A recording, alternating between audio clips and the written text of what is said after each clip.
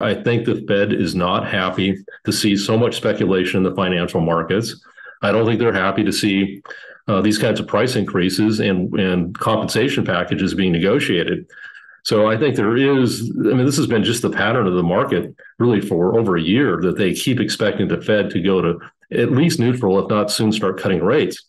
And I think that's going to continue to be disappointed until there's a crisis. Now, we had a bit of a mini crisis, with the banks in the spring, and the Fed reacted by kind of going back to kind of a stealth QE. I mean, they injected a lot of money into the system to keep the banks solvent because it really had the potential to go viral. The U.S. Federal Reserve Chairman has said the central bank will continue to raise interest rates, if appropriate, as inflation remains too high.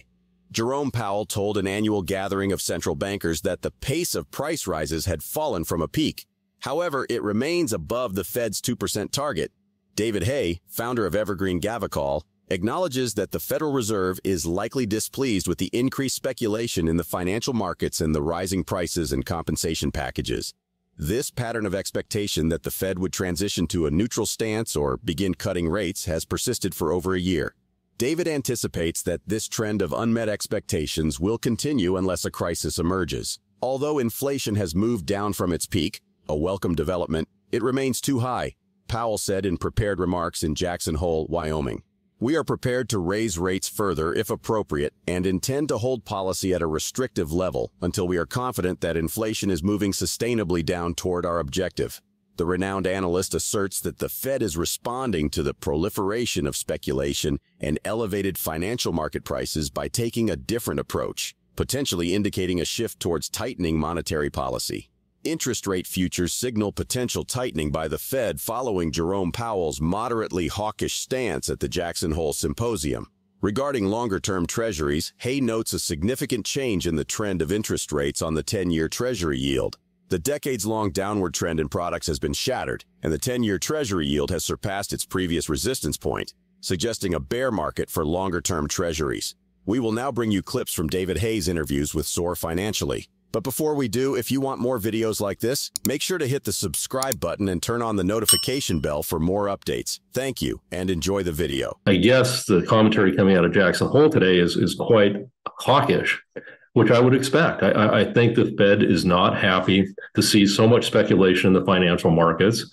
I don't think they're happy to see these kinds of price increases and compensation packages being negotiated. So now they're going the other way. So this is one of the things that I think is greatly underappreciated by the soft landing, no landing, trampoline landing crowd, which is that you're getting not only this lagged impact of these almost unprecedented, at least since the early 80s, interest rate increases, but the Fed's back into a decided QT mode, which means quantitative tightening, where they're actually selling treasuries rather than buying them with printed money. So the bond market's biggest buyer is now a seller.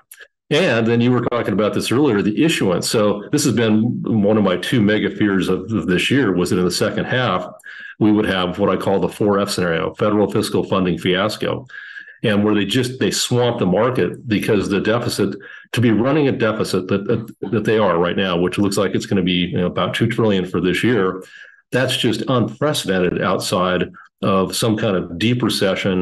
It's just unprecedented with unemployment at 3.5 or 3.6%. So what it means is, and this has really shocked the market a few weeks ago for briefly, then of course it moves on, but they announced that they were going to raise $1.85 trillion in the second half of the year. And that did get people a little bit. So it was the same time that Fitch downgraded the U.S. So it was kind of lost in all that, attention on the downgrade, which I thought was the much less important issue. So you've got this explosion of supply, constricting demand, and also foreign central banks are not stepping up to buy treasuries. So the major ones are actually divesting treasuries and generally recycling that into gold or other currencies and bonds. And then you got the banks, which, they've got way too many treasuries. So how all this is going to get financed, I think, is a risk that is just tremendously underestimated. There's the banks have their reserves on the, where they're getting the interest rate with the Fed, which they didn't used to get, and they're getting over 5%. Then you got the reverse repo thing. So it's somewhere around $5 trillion, and that's been drawn down to a fairly large degree to finance those treasuries. And it's kind of like, just changing from one front row chair to another front row chair, because you're going from a 5% short-term yield to a 5%, maybe slightly higher short-term yield with a T-bill. I think where the real problem is supposedly, well, not supposedly, they try to stay at about a 20% T-bill max, the federal government, the Treasury, when they finance. They don't want to be totally on the short end. So that part's easy because there's just so much demand for it, and it can come out of those reserve accounts so easily. I think where it's really challenging is the longer end of the Treasury curve. And when you're looking at the 10-year, and by the way, I mean, one of the most important charts in the world right now, and I could gladly send it to you, that you could post for your readers to look at, is the 30-year trend in interest rates on the 10-year Treasury yield. So we have clearly shattered that 30-year downtrend in yields, and really even 40-year downtrend in yields. And we've broken above the 3-year resistance point. So we've made a new high this week, higher than we were last fall on the 10-year Treasury yield. Very clear sign that we're in a bear market for longer term treasuries. Now, this is where it's tricky, because this would be normally the time where I would say this, you should be extending duration into 10-year or even longer treasuries. And I think there are trading opportunities there. I think you have to be very dexterous to take advantage of that. But the problem is that we've never had the situation where there's so much supply happening even before there's a recession. Imagine what that federal deficit is going to look like in the next recession. I mean, you could be talking 12% of GDP. So you just, where do the buyers come from in that kind of a situation? Does it force the Fed to come back in and be the buyer of last resort, maybe even the buyer of first resort? David Hay believes that the central banks, not just the Federal Reserve, but also numerous Western central banks, including the Bank of Japan, deserve significant blame for the misallocation of capital and recurring speculative bubbles. He points out that they played a role in causing these issues. To protect oneself from this predicament, David suggests a more prudent approach would involve a mix of short-term treasuries that offer around 5 to 5.5% yield, combined with investments in emerging market debt. Regarding commodity prices, the renowned analyst emphasizes that although there was a belief that inflation might recede due to a temporary drop in commodity prices, these prices are now beginning to rise again. Let's get back to the interview. So I think clearly the central banks, not just the Fed, but a lot of the Western central banks, and I throw the Bank of Japan in there, deserve a lot of blame for that type of misallocation of capital and repetitive speculative manias.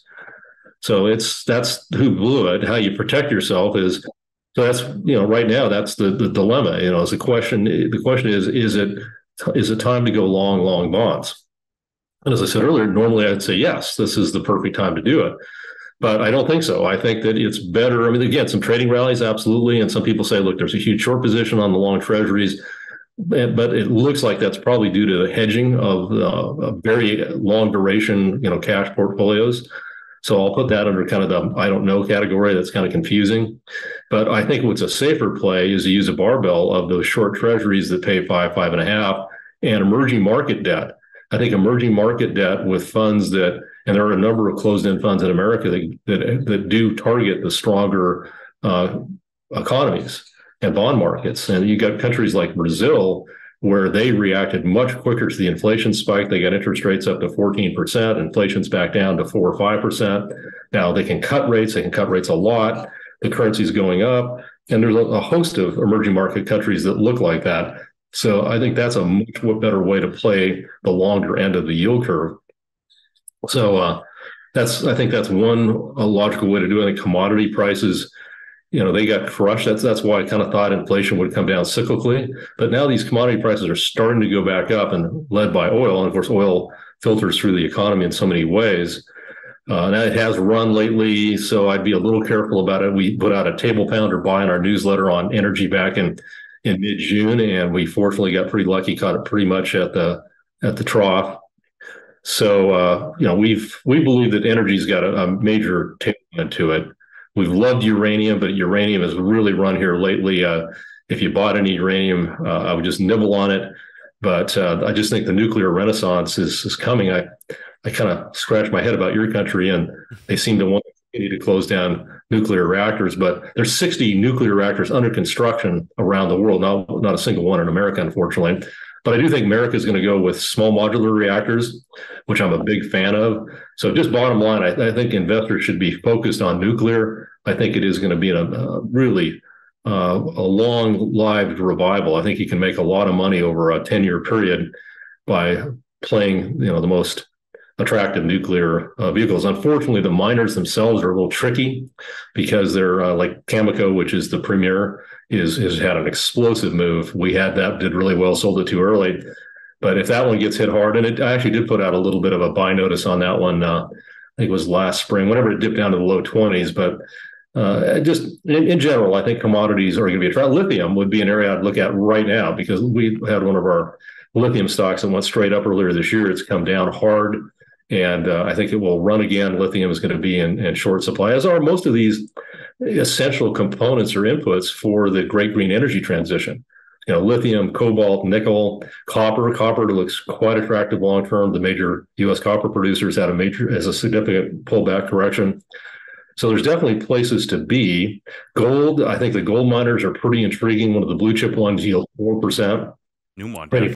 Yeah, and so I'm actually writing this up for my newsletter for tomorrow, if I can get it done, is that, people say, well, don't buy gold because it doesn't pay anything. Well, if you can get a 4% yield versus, say, a 4% treasury or 4.25 today, I guess it is, but essentially the same yield, and you've got something that's scarce. The Fed, though, is widely expected to hold rates steady at a range of 5.25% to 5.50% at the September 19th, 20 meeting.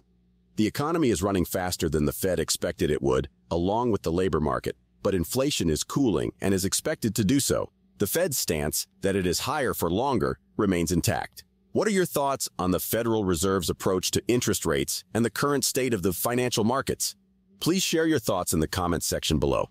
If you found this video informative, remember to give it a thumbs up, subscribe to our channel, and enable notifications to stay informed about our latest videos on silver, gold, and copper. Thank you for watching, and we appreciate your support.